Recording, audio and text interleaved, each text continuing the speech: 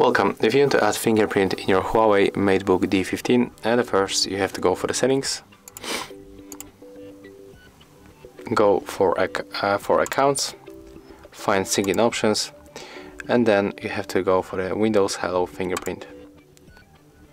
Click to setup, tap to get started, input your currently screen lock. So in my case it's this kind of pin code. Okay, I just made a mistake. Let me do this one more time. Okay, right now it's fine. And then we have to put our fingerprint on sensor. So there we can find sensor in this place. So we have to put our finger here.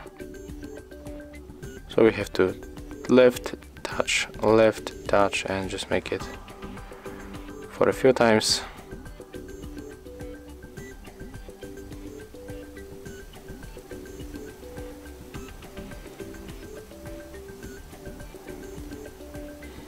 So we have to follow the instructions on the screen.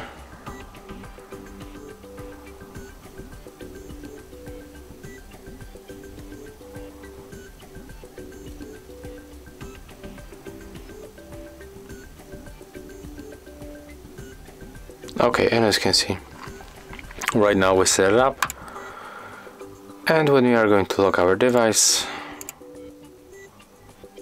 let's put it, for example, let's restart, and I will show you that right now we can easily turn on our laptop with fingerprint sensor.